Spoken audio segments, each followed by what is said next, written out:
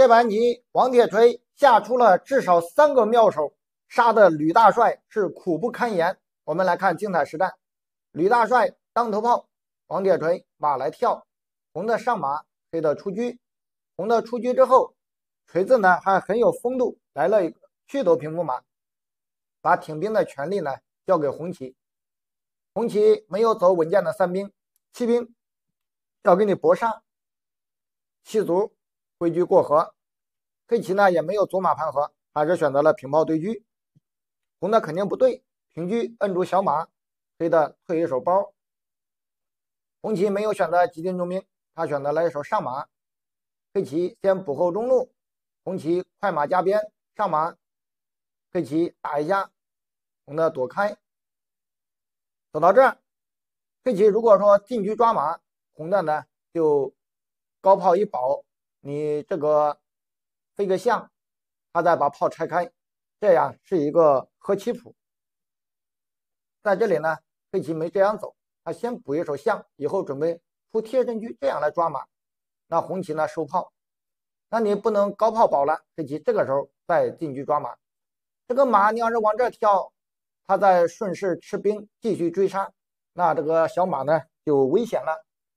红棋在这里是选择送兵，黑棋吃掉，然后呢强行把马跃出来。你要是敢吃底象，那人家套炮把你这个车盖到底下，你虽然说搞了人家的对象，但是呢造成一个地头车，然后这条线呢又被人家牵制，这个肯定是不利。黑棋呢就进炮，现在呀打你俩马，你怎么办？红棋呢选择飞象，先象一下车，黑的把车躲开。红棋呢还是拆炮，标住黑棋的这个七路线。黑棋在这里选择上马交换，红棋开炮，黑棋呢把马打掉。红棋在这里选择了一手马4进6，要踩你的马。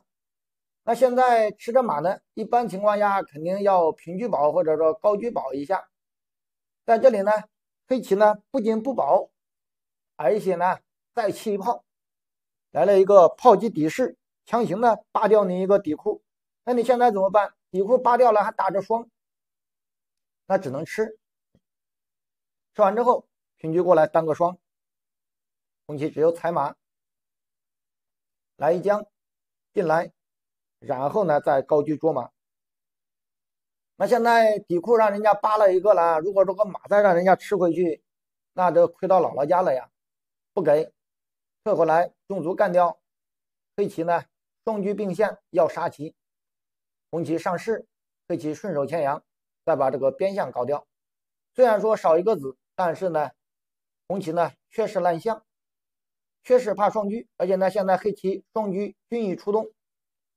红棋呢在这里选择了一手先把这个9路车开出来，黑棋呢进卒捉一下这个车。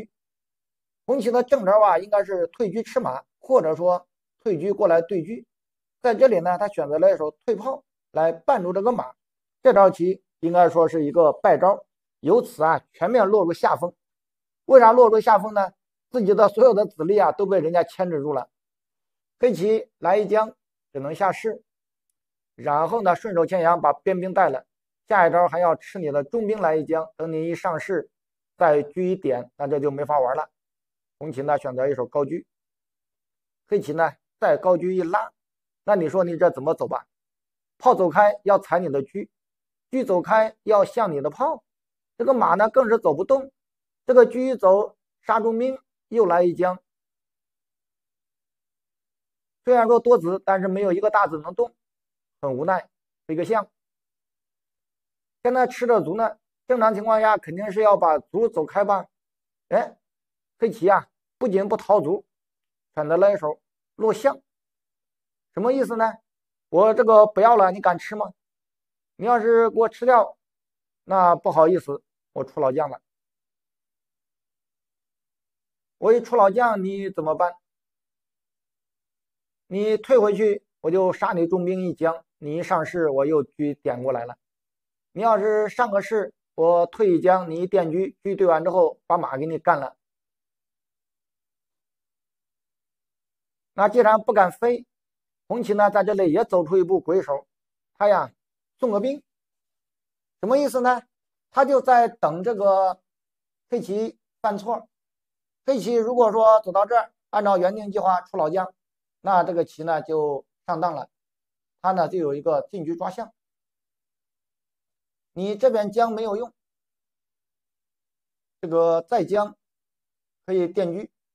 由于这边杀象是个杀棋，你也来不及这个退一将来抽人家的车，只能是吃掉。那他呢就吃掉。你这个飞象是没有用的，飞象它照样可以砍你，你不敢象，底下是杀。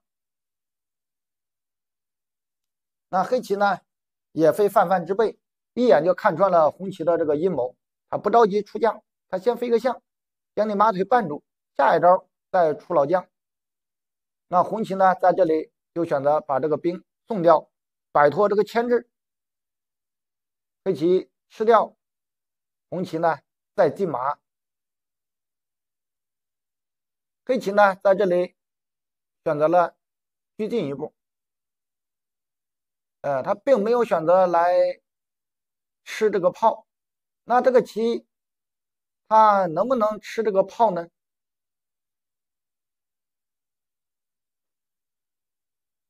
黑棋如果说吃掉这个炮，红棋呢就这个平过来，控住这个内线，以后呢他再来这个霸王车就非常凶了。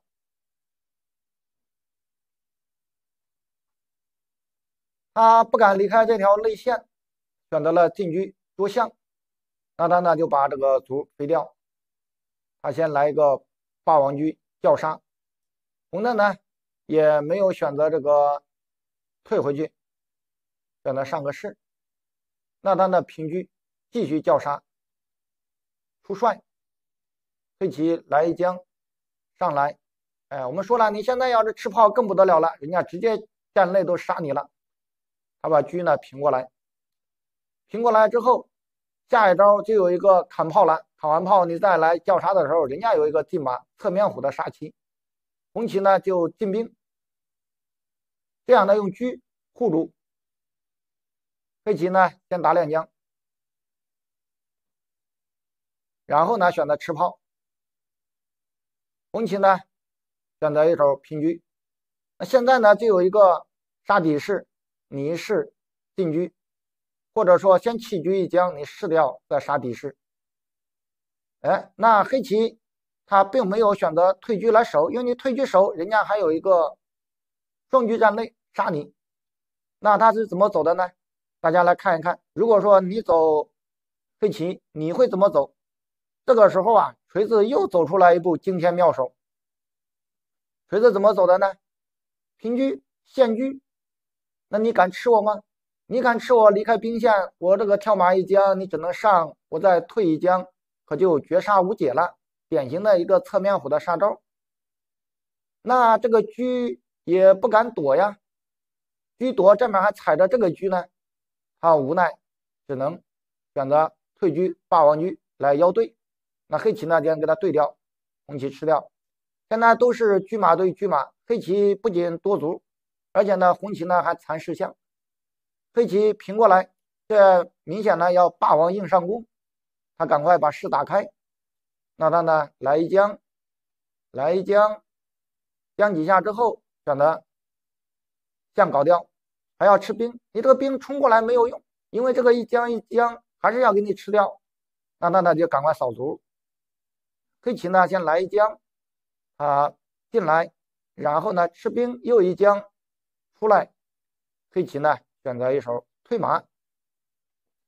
这招退马一走之后，红棋呢倒是非常的爽快，一看这个棋难以坚持，就投子认负了。